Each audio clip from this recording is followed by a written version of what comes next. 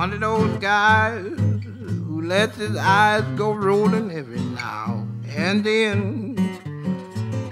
Check out them girls from toes to curls that I'd love to find myself a 10.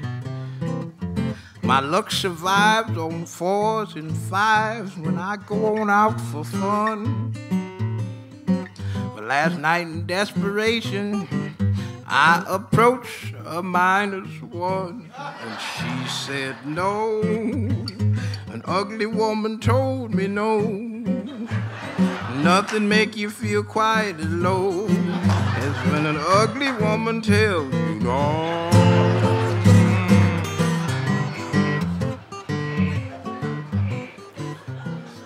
Terrible.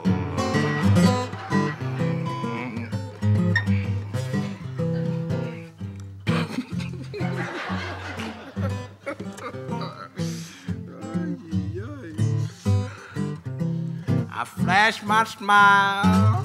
In a little while we was talking face to face. I found out she was alone and free, so I made just a little slight reference over to my place. I saw a frown. I slowed down. I was charming. You know I was ever so cool.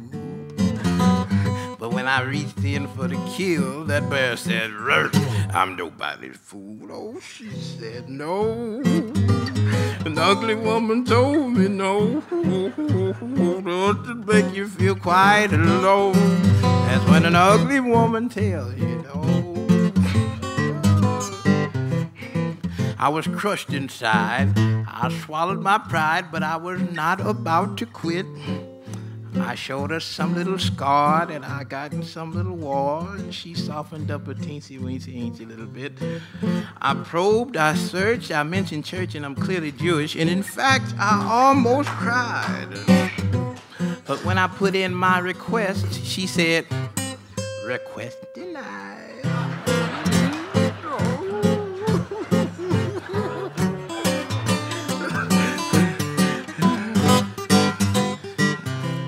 Woman's terrible, terrible. My parting shot was, I've only got about 2 weeks or less to live. You owe it to your country, and it's always better to give. She looked at me mighty scornfully. She said as the poor gal turned to go, "Look here, boy, on a scale of 1 to 10, your rating ain't got a chance to show." Oh, she told me no. How could you do it? Ugly woman tell me no. You could put that girl's face in some dough and make gorilla cookies. She said no. Ugly woman told me no, but no. Nothing make you feel it low, no. And when the ugly woman tells you no.